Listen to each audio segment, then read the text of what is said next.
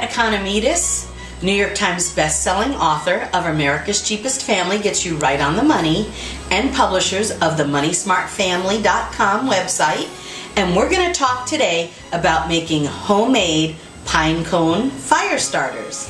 So the first place to start when you're making pinecone fire starters is to gather wax. And as you can see from the table, we have wax from all different sources. Old candles. At one point we had a small thrift store that we liked to frequent, and they knew I was doing this project, and so they saved me a whole bunch of old candles that came in that they didn't think they could sell, and they kind of put them all together in a box and made me a screaming price for all the wax.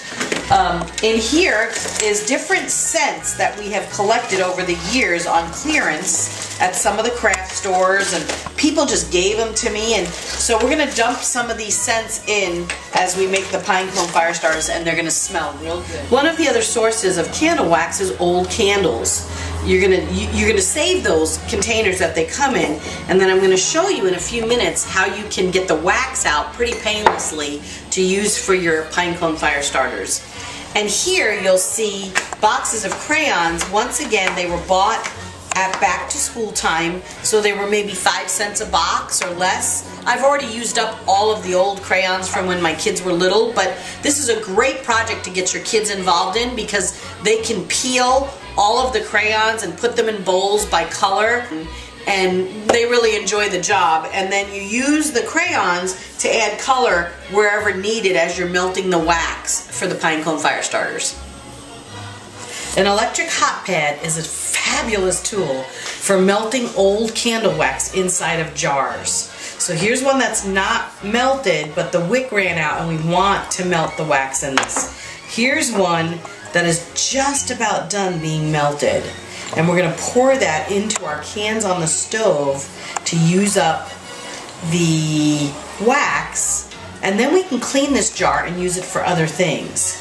Here I am melting the wax on the stove. I think this is a number 10 can, and I've got melted wax in there already, and I'm adding some green. And I'm even going to add some white because the green's real dark, and I can make it a little lighter by adding this stub of a candle. And over here I have the brown wax. And this is sort of a mishmash of wax.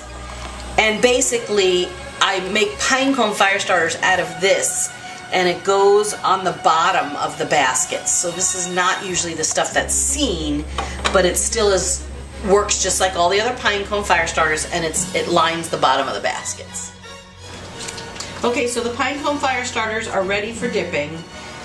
When I first brought the can to the table, it was at like 175 degrees, and I've slowly cooled it down, so now it's about 125, and it's still not at its absolute peak yet, but I don't want to wait. So I'm doing the first dip, and I may go back and do a second dip, but it's sticking enough to at least get the first dip.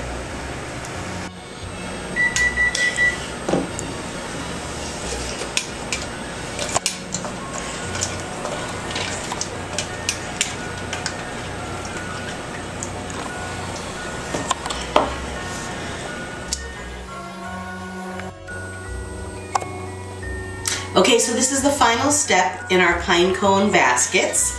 I dipped over 200 pine cones using wax that I collected, so I didn't have to buy any of that. And now I'm going to wrap them up in cellophane. And this is what you can do to either give as gifts, or for me, I'm going to take them to the craft fair. And there's a little trick to it. You've got to kind of pleat them as you gather them up. And use, first I use a twisty tie. See right here, it's going to stick out. So what I'm going to do is I'm going to roll it on the inside. Same over here. Roll it to the inside.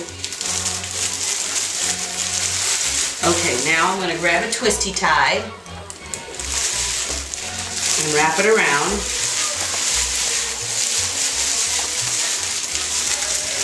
Pinch it tight. And then I'm going to use pieces of ribbon that are recycled but are very pretty.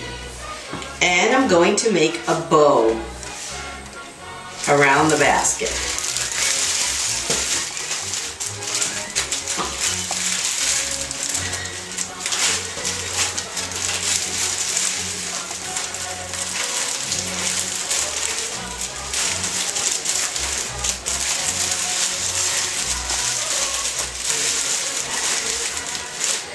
There you have it. Isn't it pretty? So much fun.